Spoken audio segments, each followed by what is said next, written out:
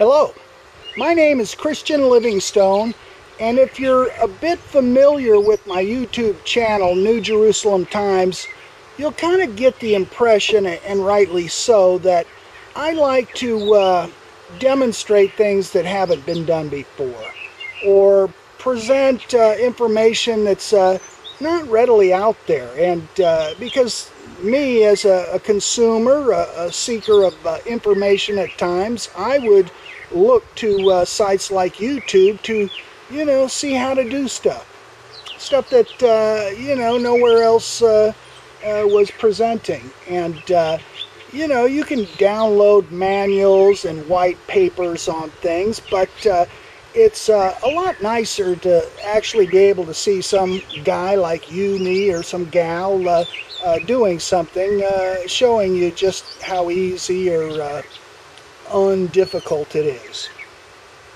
And I was doing a video on my lawnmower not long ago. It's a Dixon riding lawnmower, the zero-turn kind. You just run it and turn it and stop it, everything with the two-hand controls. And I enjoy the mower. I bought it used, and I used it for a few seasons, and finally rebuilt this friction cone drive. And that was one of the things that there really wasn't much out there visually. You just couldn't find it. And so I decided to do it and then, show what it was like for me. And I got some good responses. And one guy who said he did it as well asked me after watching the video. He asked me, because I put a little some extra touches in there, and I put on some lights on this model, and he had the same exact model, and he asked me, well, where'd you wire it exactly? And because I guess he wanted to put some on too. And I told him I went through the ignition switch, and because that's where I put a little toggle switch rather than just pigtail off the battery. I said I already had a pigtail on that for my electric sprayer. And it occurred to me that the electric sprayer that I developed or made was kind of an unusual item, and a very helpful item for me. And I think in the marketplace there isn't really anything like it. Now there's nothing revolutionary about the design or the system that is employed on it. It's quite common. But what was uncommon was the shape and maybe the size. And I don't know, maybe the fact that it isn't a portable unit. There were portable units, but mine isn't necessarily portable. It's highly adaptable. But anyway, what I was using was this, most recently I was using a 3-gallon sprayer for weed spraying and other stuff like that.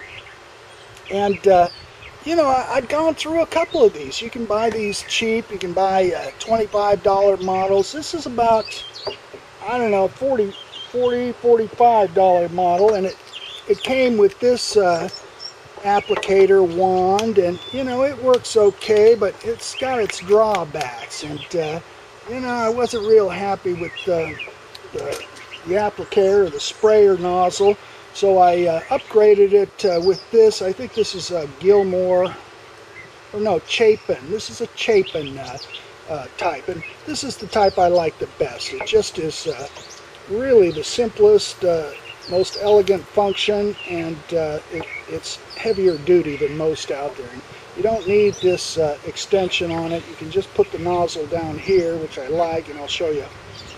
But there's things that are lacking in these manual pump sprayers. They're not real fast. I've got this pump pumped up, and you can see it shoots pretty far, but it's not going to put out a lot real fast. So, I tend to ride that mower, and let me show you the mower real quick. This is that Dixon friction drive zero-turn mower. It's a 1995, so as you can see, I have both of the sprayers on the mower right now, And this one is always stable, generally speaking, unless I'm really rocking and rolling, and it's never happened that this one has fallen off. I've fumbled around with this one a lot.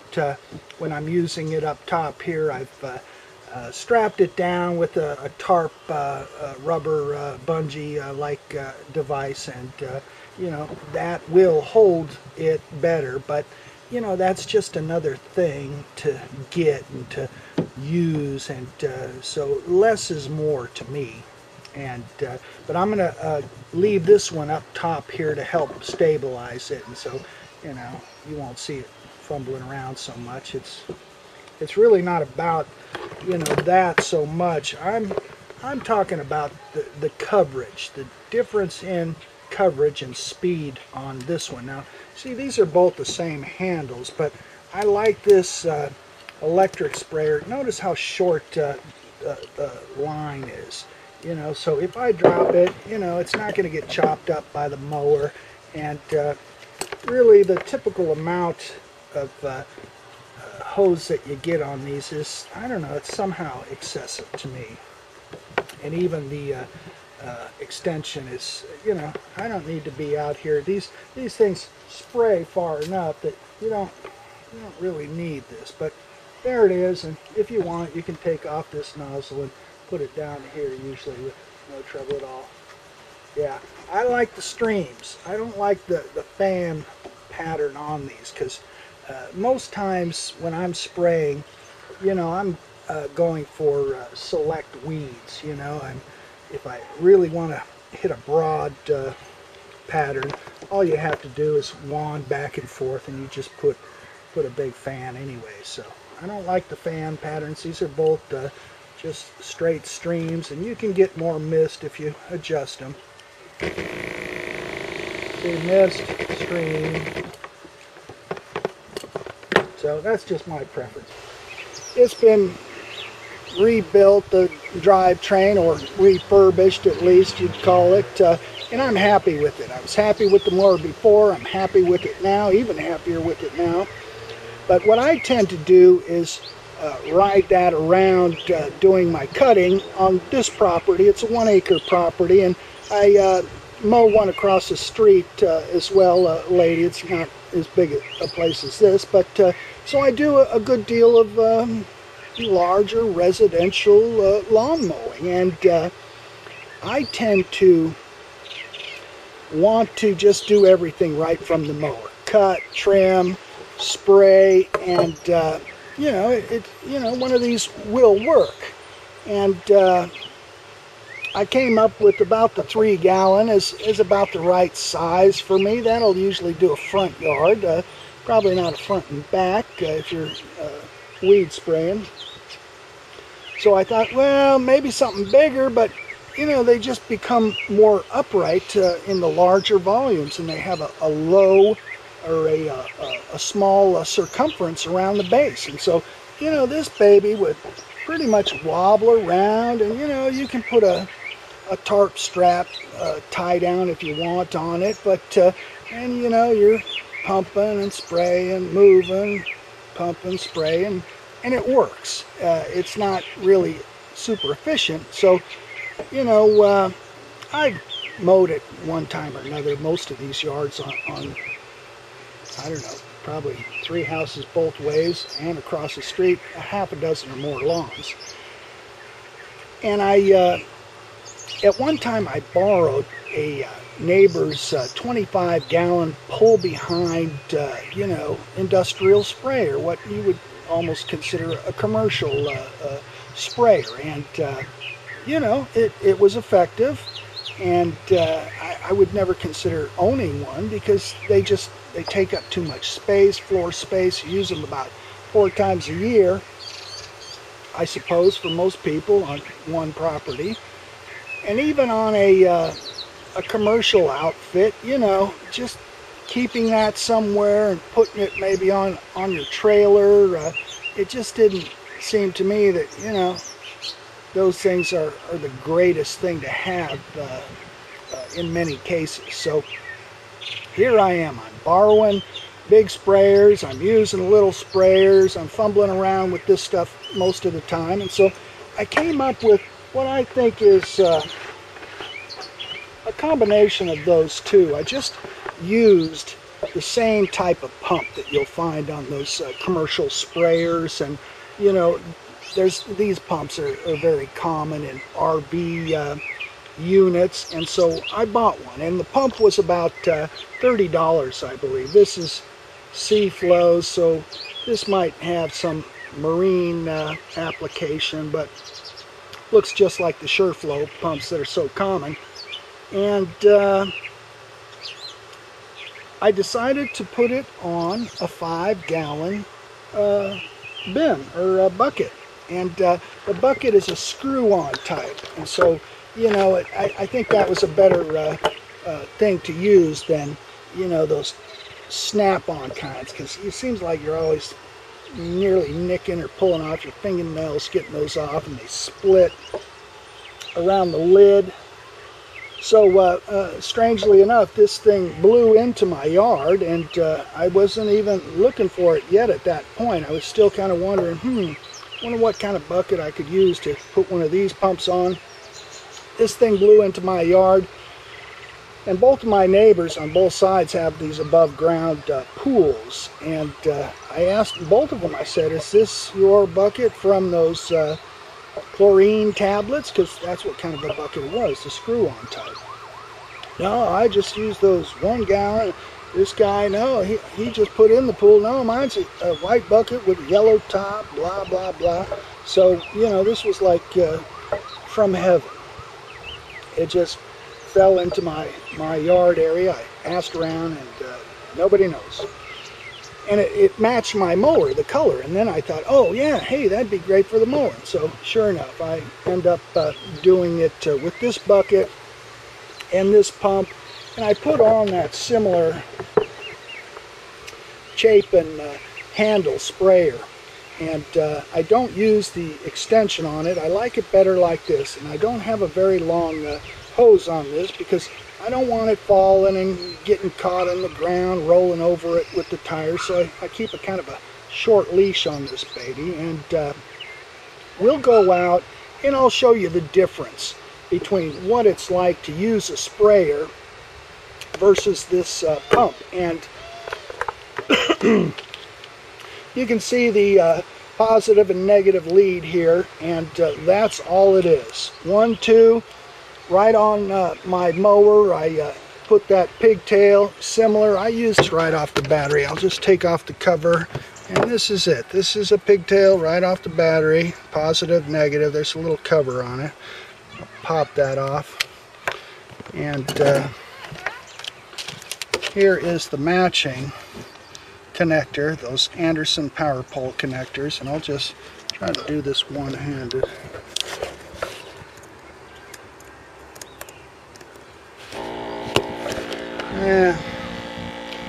So anyway, you hear the motor going, and what that means is it's trying to prime itself. And I didn't put an inline switch or anything on this, it's just plug and play.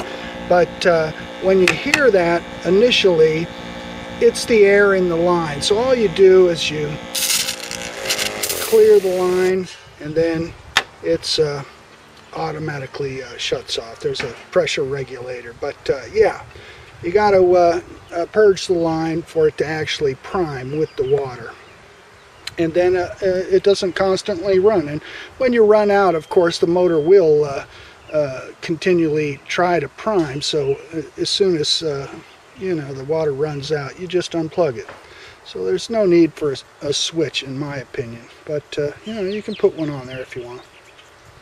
A surgeon, let's say, he might make, you know, hundreds and hundreds of thousands of dollars per year, but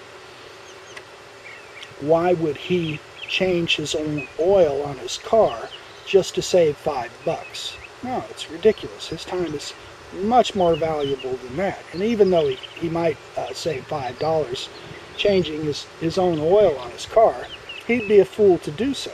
You know, his time is more valuable for other things. And you know, if there was a product out there, I would have bought it and not done this. You know, my total cost on this was about the same as this, which is a good value, but I would have rather not have done it, you know, myself. I would have rather have just bought it even at $60, $70. Would have been better for me to just do that. I had to buy these things and plug holes in here. And you can see how I did it. I didn't even use bolts or anything. These are just press-in fasteners from car applications and rubber grommet. These clamps are from my beer kegging equipment. And yeah, it's basically that simple. But I would have bought it if there was a product out there. There wasn't, and so the invisible hand of the free market, which in this case was me, developed something. And who knows, maybe this will, after you're seeing this, take off and somebody will market it. And thankfully there's nothing really worthy of patents here. You know, I'm anti-statist, Christian anarchist, and I'm not a fan of intellectual property, the so-called state invention called intellectual property. So there's nothing new or different here. The only thing different is putting this on the bucket. So yeah, nobody's gonna get a monopoly on that, so that's a good thing. And so yeah, I suggest giving this a shot. If you've been, you know, thinking, yeah, you know, I'm always fumbling around when it comes time to spray, and you won't be fumbling around so much. So maybe at this point I'll just hop on the mower for the demonstration purpose. I'll go out here beyond that shadow on the grass, and what I'll do is I'll target the darker grass. There's some fescue growing up along with the Bermuda. The Bermuda's just starting to green up now. It's May, early May, and the Bermuda's been brown up until this point. The fescue's always green sooner, but I'll act like the fescue. This is just water in here. I'll act like the fescue is a clover I've been targeting lately.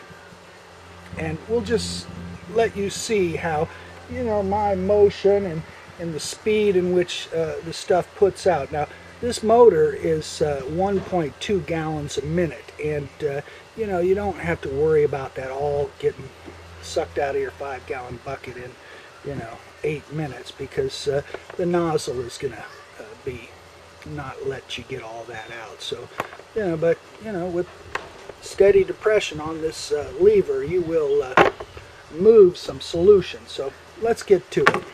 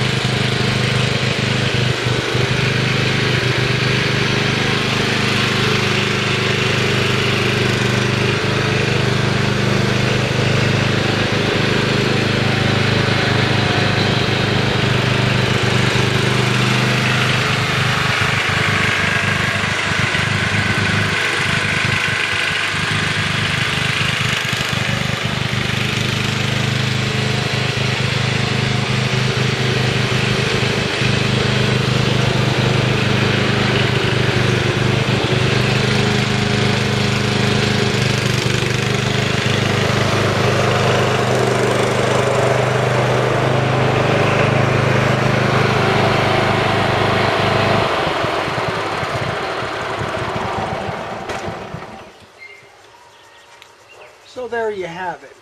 The difference in the usage of the two. You know, both are effective. Both cost the same. If you do the work in putting a pump on a bucket, they both essentially cost the same. Doesn't take much time or know how to do this. I did it. You can undoubtedly do it too. And I tell you honestly, I pick this one every time over this one now. I still got this one, and once in a while I'll have different mixtures for different things, but you know, as soon as this one's available, I'm dumping this one out into this one. So there you have it.